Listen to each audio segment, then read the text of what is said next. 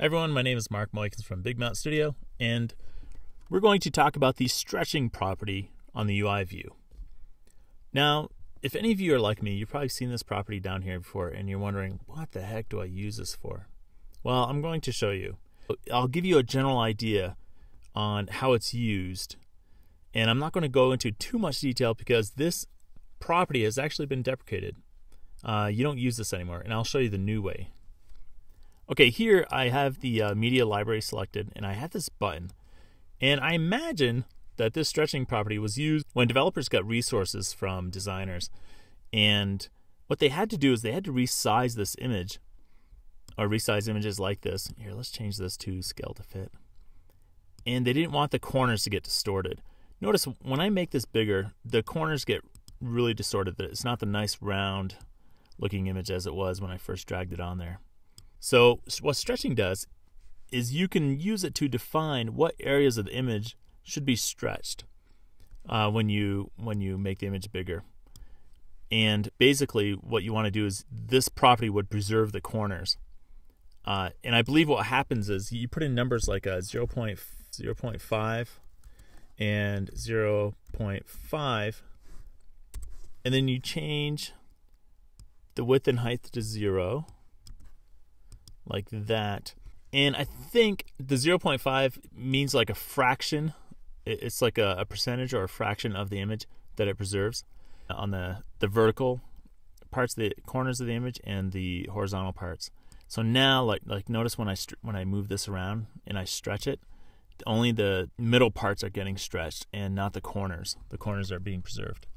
Okay, so that's the old way to do it. So how do you do it the new way? All right, well, let me show you. Let's start over and put our image on there again, and I'm going to change the mode to scale to fit so it deforms when I stretch it out.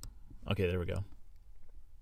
And now what you want to do is you want to go into your assets, and I already have this button in here as an asset.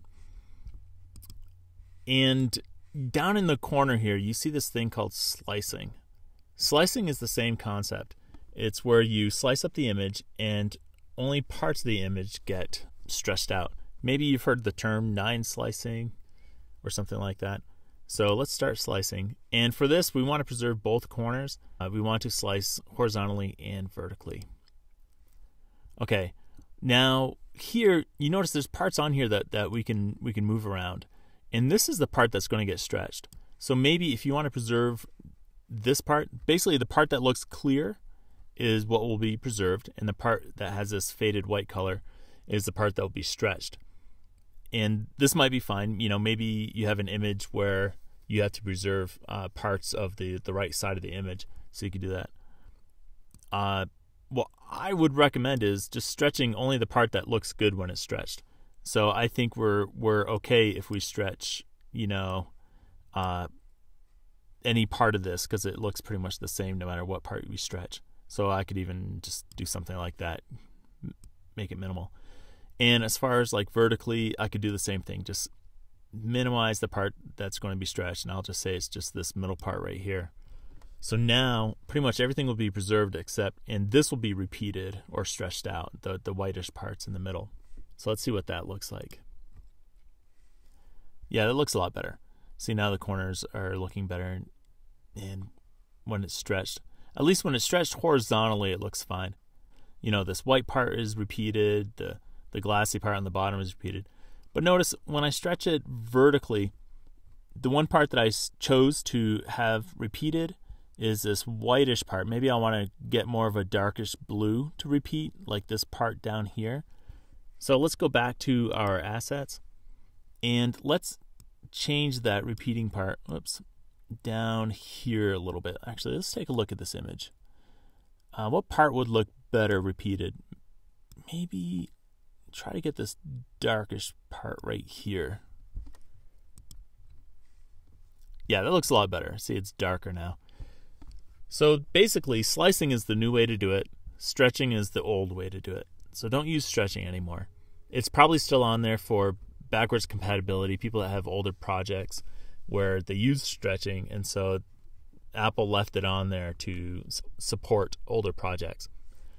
For now, you want to go with slicing. And you can use slicing to preserve corners of your objects or sides of your objects if you want to do it just vertically or just horizontally. And then when you're done, you can just click on Show Overview again, and it'll go back to the image.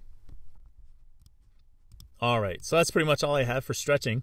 That's pretty much all it is, really. It's pretty simple, and just as a tip, don't use it anymore.